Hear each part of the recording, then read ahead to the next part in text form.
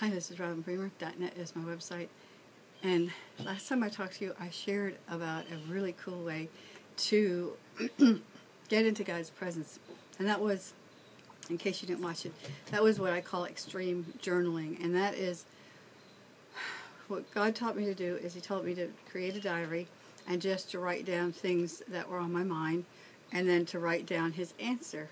Just like He was answering my question or talking back to me, sharing with me like a fellowship or relationship, and not to judge it, not to think about it, just to write down the first thing I heard in my spirit, and that would be a way that I could practice hearing Him and practice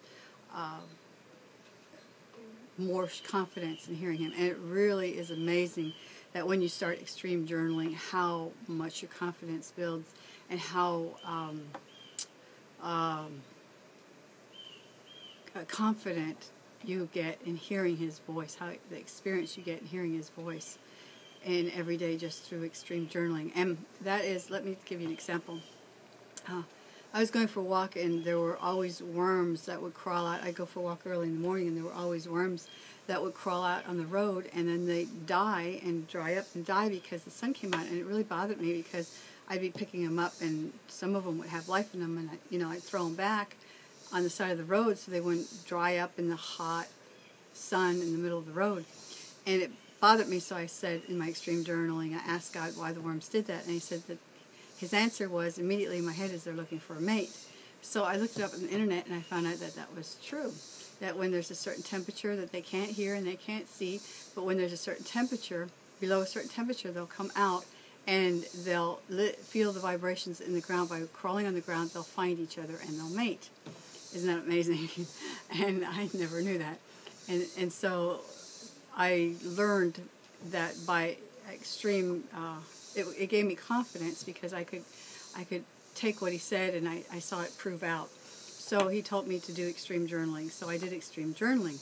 But what I want to share with you today is the other thing He taught me. When I go for my walks, He taught me this about a week or so ago, and I started doing it. It was really fun, exciting, and scary at the same time.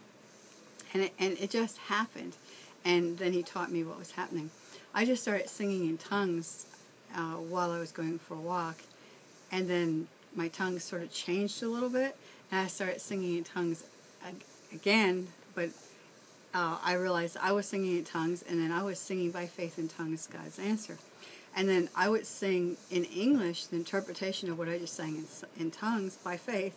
And then I would sing His answer that I sang His answer in tongues. And I'd sing that back to myself, the interpretation. And it was really cool. And He told me not to judge and just to be patient and just sing whatever came into my spirit in tongues. It's kind of, I think it's called reprisal singing.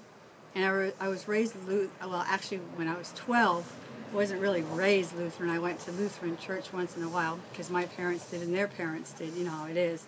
Don't do what your parents did. Get to know God personally. Anyway, I went there and we had catechism class as a Lutheran, and I don't know what my point was. Oh, reprisal.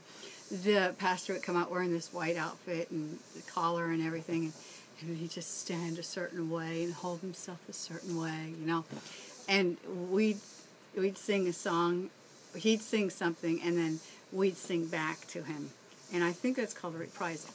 And that's kind of what God showed me to do, to sing in tongues and then to sing back in tongues as Him, sort of like the Song of Solomon.